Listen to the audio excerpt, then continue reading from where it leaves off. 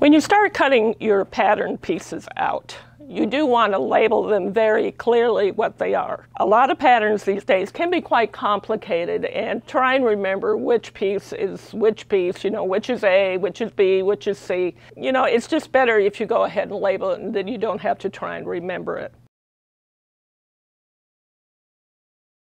To wash your fabrics or not? This is a question people ask a lot, and you're either one side or the other. Regardless of what you do, washing fabrics will remove sizing, and it will also, if there's going to be any shrinkage, it'll cause the shrinkage to happen.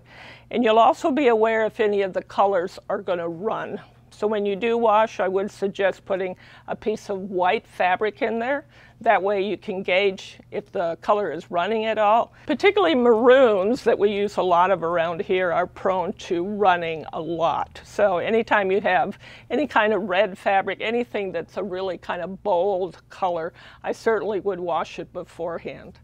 And if you're going to wash one piece of your fabric for your quilt, you need to wash all the pieces of fabric for your quilt. That way they're all treated the same, and you won't get one area that's like shrinking more than the other, and that's not a pretty sight.